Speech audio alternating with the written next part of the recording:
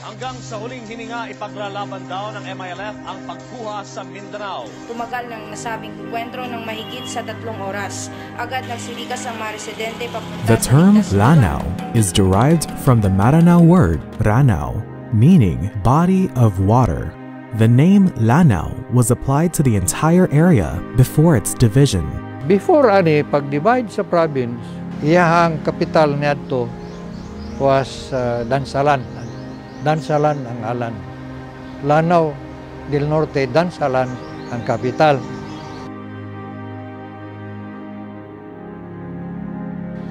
Ang nagkandidato na Christian was Lutz, Salvador Lutz. Siya ang gobernador ato sa Juan Lanao. Sa Lanao. When it was divided into 2 provinces, the southern part became Lanao del Sur and the northern part became Lanao del Norte. The separation was caused by the land conflict that divided the provinces into 2. Then sometime in 1949 siguro, gibahin ang Lanao del Norte. Lanao del Norte diri sa baybayon kay kato marag ang purpose ato nga diri ang mga Christians sa coastal area ug ang mga Muslim sa Lanao Sur.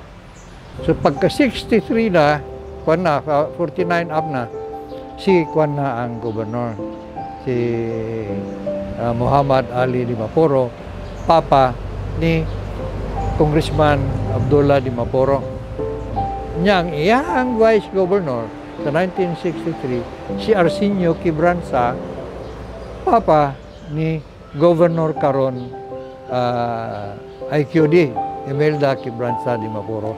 Sa paningkamot ni Gov. Arsing na nawala na yung mga pag-aaway ng dalawang tribo, ng dalawang ganun. Nung araw kasi narinig ko, ako hindi naman ako taal na taga rito, narinig ko yung sinasabi nila na yung Ilaga at saka yung Barakuda. Pero sa paningkamot at sa pagmamalasakit ng ating mahal na Gobernador Arsing, nasulbad yon na sa pamamagitan ng dalawang ngayon, yung ating halandong Gobernador Angging at si Sir EDD Abdullah na nagkakuan sila.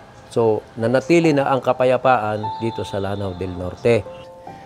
Being that my mother is from a Catholic family, a strong political family, the Quibranzas, and my father is from the Maporo clan, which is also a prominent Muslim family in the Lanao provinces.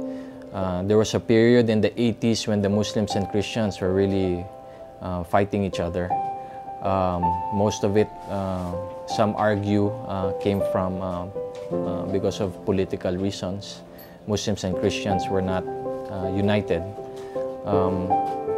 And it was really my parents, my father and my mother, and their generation that started the advocacy that for Lanao del Norte to move forward, Muslims and Christians must unite. And that became our political platform. Through the provincial government's effort, peace and order is present in the province of Lanao del Norte. Muslims and Christians residing here are living with tranquility and harmony under the leadership of the Quibranzas and Di Maporos. Araw Lanao del Norte nag-start kani sa pag-unite ni Abdullah sa mga Muslim and Christians. Kay if you will look at the provincial hymn sa Lanao del Norte, you will nakita nimo na it's all about unity. Then kining araw ng Lanao del Norte, mag-abot tanan Muslims na municipalities mo kanaog ang mga Christians.